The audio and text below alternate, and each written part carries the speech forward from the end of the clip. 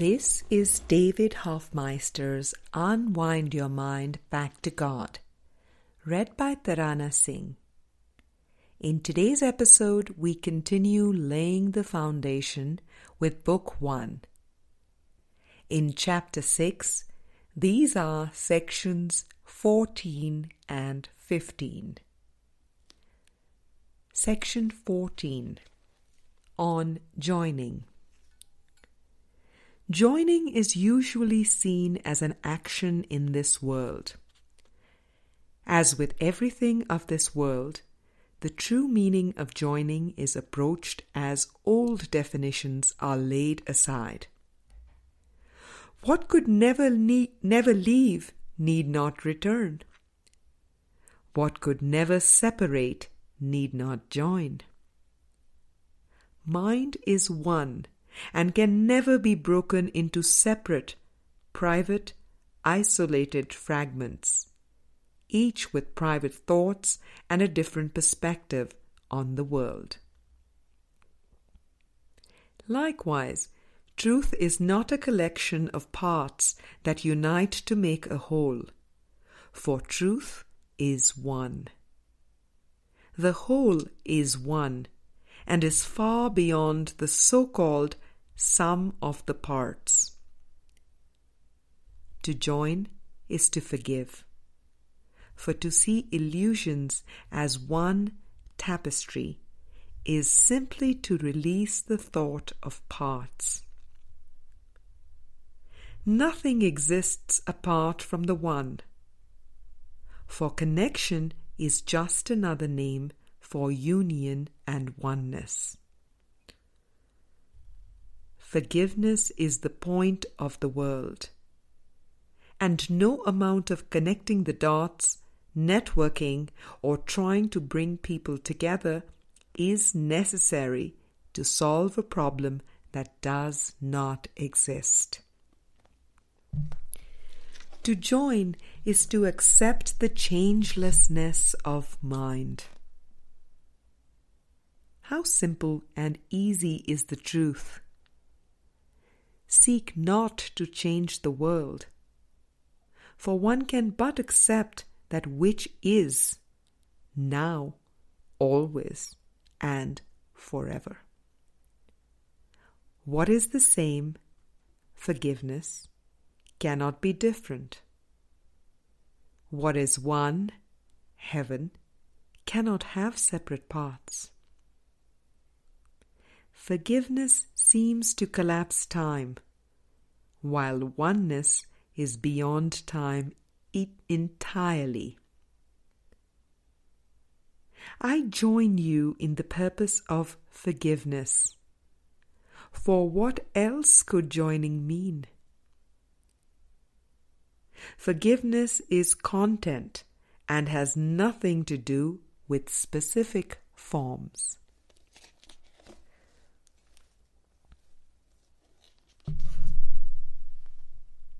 Section 15, on psychic abilities.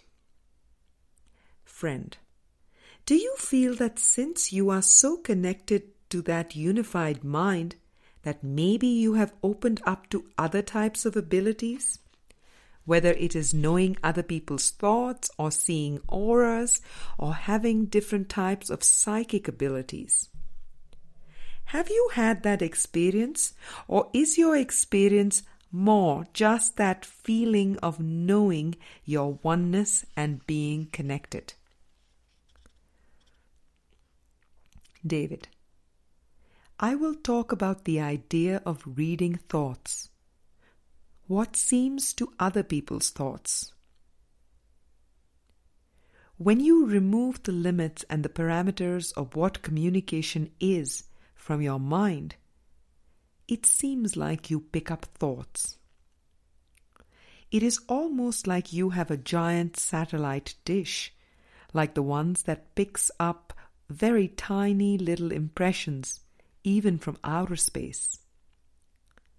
This is a phase you go through, and it may be experienced as disturbing. I spent some time seemingly picking up thoughts during that phase and I went to Jesus and the Holy Spirit, saying, "What is the purpose of this? I am picking up other people's thoughts, and some of them are disturbing or unsettling." The Holy Spirit said, "This is just a phase of your mind training. It is not really that other people have the thoughts. These are thoughts in your mind that have to be released." This is another opportunity for discernment, tuning into the Spirit and letting go of reactions and judgments and identifications with these thoughts. They seem to be negative, but they really are just unreal. When you completely unplug your mind from them, then they seem to not even be in your awareness, because you have not given any faith to them. That is a good example of a phase that I passed through. Things like intuitions, precognitions, or premonitions can seem to have some value. But as you go even much deeper, present peace of mind is the greatest gift. I will mention a little about precognitions that seem to involve the future. Future and the past are the same. The ego has just made up a different form so that the future seems to be different from the past. The more you see that the future is already the past, the more you can understand how the psychics can read the future. They are really just reading the past. Once you get into these experiences, the fascination with psychic abilities and seeming powers just starts to fade away, because it is still the ego being fascinated. God is the power. Spirit and the present moment is all power and glory. Those abilities can seem to come, but you never need to be frightened by them. They are actually very, very natural. It helps to realize that you are going for awakening, and that you are not going to be delayed by any ego judgments about what seems to be supernatural powers. They are very natural, and when given to the Holy Spirit to use, they are very productive and helpful.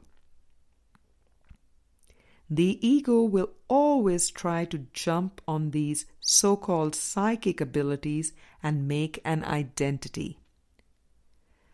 It could try to make a lot of money out of a psychic ability.